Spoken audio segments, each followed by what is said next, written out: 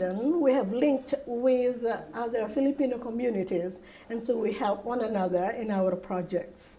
But most of our projects as an association is in the Philippines. We have the scholarship program, we have the milk feeding program, then we have cribs as well, which is the creation of responsive sharing. It's a home for abused children and women. And the newest one is the Invisible Sisters, which the Invisible Sisters is an association, a charity one in the Philippines, with projects in helping poor families generate a livelihood. So I've got some materials here, the finished projects being sold in the UK and in the Philippines. So we help them finance the training of these women in the production of these goods. And hopefully it will become their livelihood. Yes. Oh yes. I think we have already done with the upliftment. You know, through our projects, the image of the Filipina has been uplifted. And we always say, Quo Vadis, FWA. What next can we do? So I think, yes, it has evolved into an important asset of the Filipino community, this Filipino Women's Association, and I'm so proud of it. Through our programs in the Philippines, we have projected the image of the Filipina as very productive and very helpful in charities. In here, because of our professions, because you see, most of the domestics who came over here were professionals as well, but they were not practicing their professions. And now, most of us have gone out of domestics. Most of us are now in hospitals. We're hospital workers. I work in Hammersmith Hospital as a renal admissions officer. And most of these domestics before have now their businesses as well. Not only practicing the professions, but having established some businesses. Like they are entrepreneurs now, restaurants and others. So I think we have already achieved in the main objective before, which is the upliftment of the Filipina image.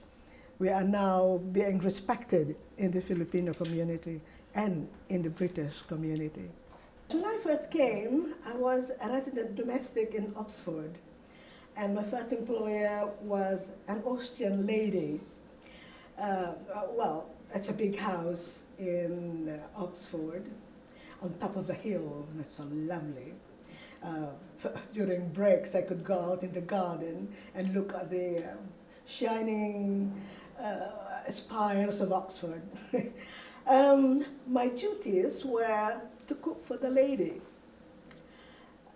So I was taught she was German, so I was taught German dishes to do for her.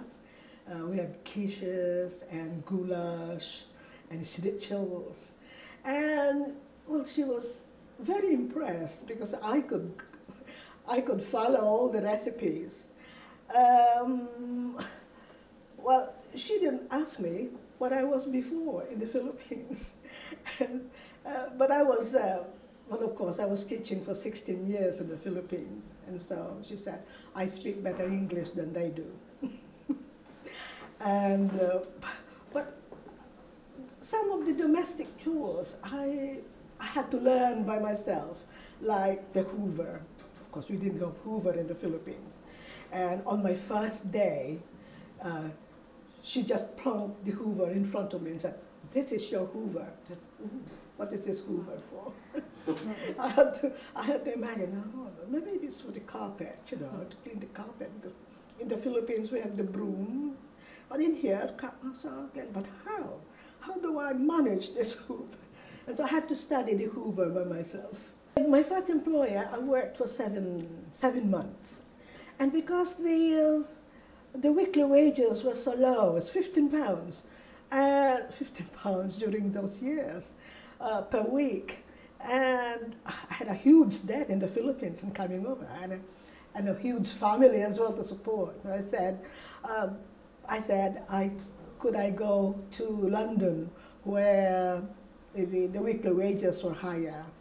And well, with a lot of recrimination from her, she said, okay.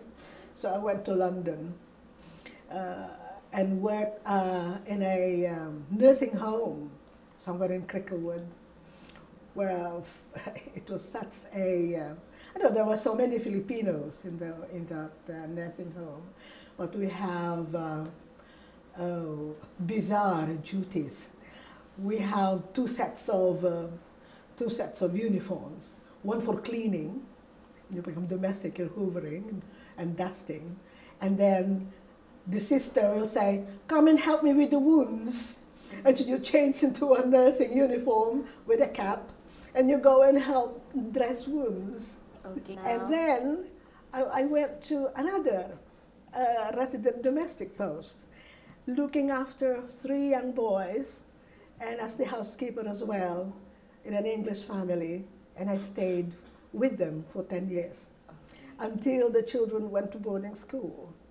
And so I said, oh, will I be dusting the same table every day without the boys? It would be boring. And so I opted as well to go out and became a ward administrator in a hospital, St. Mary's.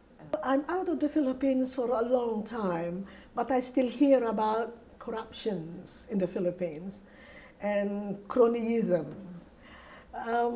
So I would love to hear assurances that these have become less or none at all. I have high hopes for the president because he is the son of Corazon Aquino, who I respect very much. So I would be very delighted to hear these advances in the Philippines. Although I might be going home this December, visit the scholars in the Philippines again. I was there 2 years ago, visiting the scholars in Erdatec and Lakeshore, and it was a lovely time with the teachers there as well.